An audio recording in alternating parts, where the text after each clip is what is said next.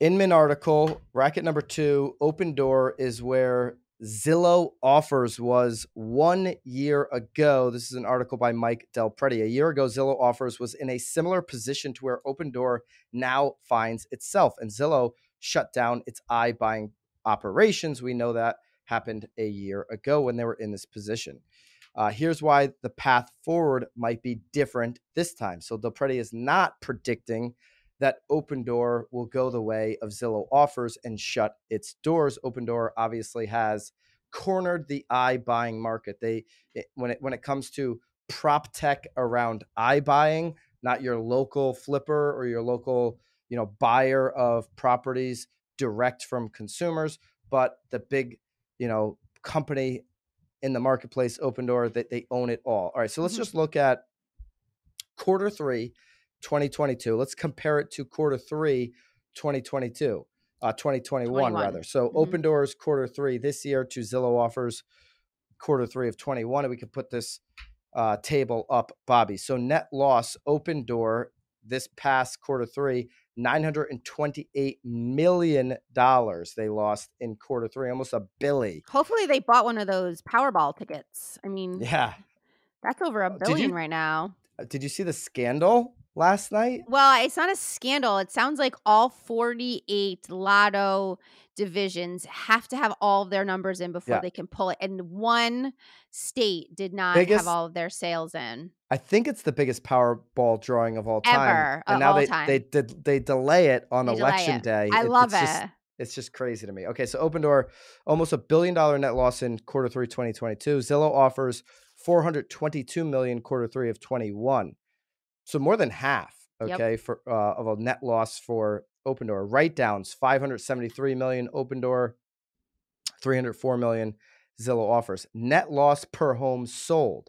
Quarter 3 of 22 for Opendoor, $42,000 net loss per home sold, $39,000 for Opendoor. So very similar on per home sold, the net loss. Write down per home, $34,000 to $31,000. Last week, Opendoor announced that it lost nearly $1 billion during the third quarter of the year.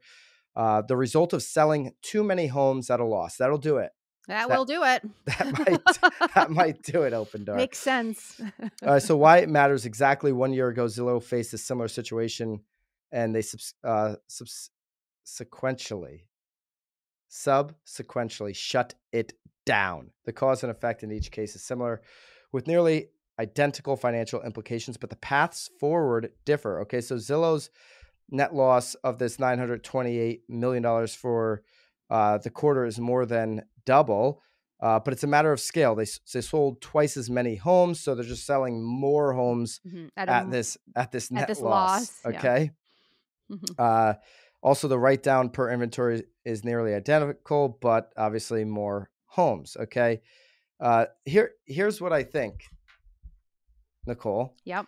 I think it's almost impossible for another iBuyer to come in and take the brand that Opendoor has. You might argue that, well, who wants this $1 billion loss in a quarter? Okay, you could definitely argue that. I think that what I've been saying has been right all along.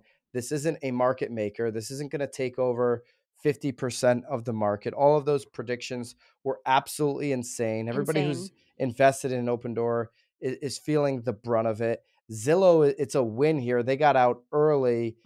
I think Zillow is going to be somebody in the next 5 years, when you look at their stock, that you're going to say, okay, they've really come back in a big way. They've got Opendoor right where they want them as a partner. Opendoor needs Zillow. They need the leverage that Zillow has of being a platform that everybody uses, and they don't have to be in the risky business of iBuying. Right. I said this on a previous Real Word. Opendoor could maybe use these losses now to recoup cash and come back into the market. We're going to hear, starting at least as early as tomorrow, that the recession has started in this country in a big way. We had a technical recession. Everybody swept that under the rug. And now the Fed and everybody else, we get past midterms, they're going to say, hey, the recession's a real thing, and housing is at the front of it.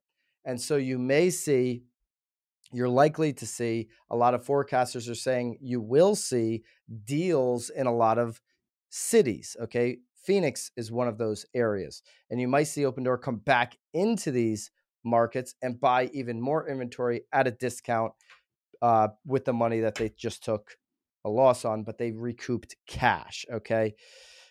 Key learnings. It's very challenging for an iBuyer to respond to sudden market volatility. Okay. So that this would go against what I just said, especially changes in home price appreciation.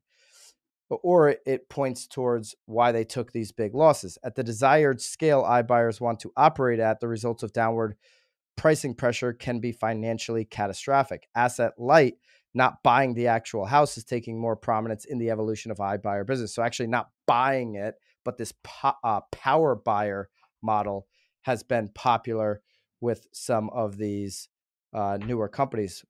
While Zillow offers folded, Opendoor has no choice but to continue on in a challenging and volatile market, making adjustments to its business model as it goes. One thing is clear to me. Going forward, any iBuyer, and Opendoor leading the charge, is going to have to charge exorbitant fees to the consumer to one day be profitable. Right. This is good for us as agents.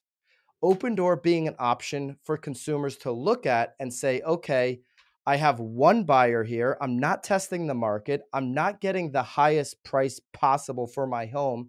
And oh, by the way, I have to pay an extremely high fee because said company, Opendoor, has to make up for all these losses and someday, one day down the road, become profitable. This is good for the agents that know how to explain this to consumers and know how to show other options to the people in their community. I think what's happening with Opendoor opens up huge opportunity for the agent community. Nicole, I think Opendoor's always been a racket. This is further proving my point of that. Your thoughts? I 100% agree. The whole, yeah, I mean, $1 billion loss. I don't even know how you continue on, but yeah, no, the whole thing's been a racket from the very beginning. I agree, though. I mean, we've been talking about this for, years, though, Byron. Somehow I've been laughed at for years on YouTube by market maker experts. Well, that have invested their money into Inman, Opendoor. I think Brad one year thought that the iBuyer, I think that was 2020, right before the pandemic. That was one of his predictions, that iBuyer was going to be a majority. But regardless, again, we've been saying for at least a year or 2 years that, somehow having your own creative sort of Opendoor option within your business should absolutely be part of your marketing. How can you undercut them in your local market?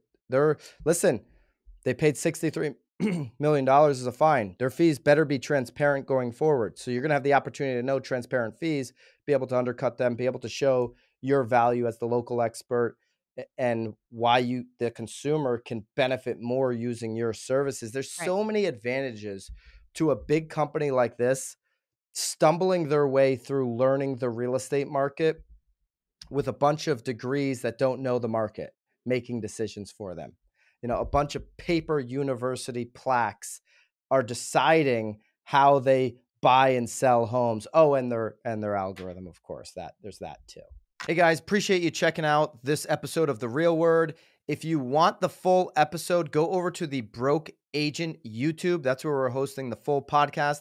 If you want to continue to see the segments broken out and the short clips, stay right here on The Real Word YouTube.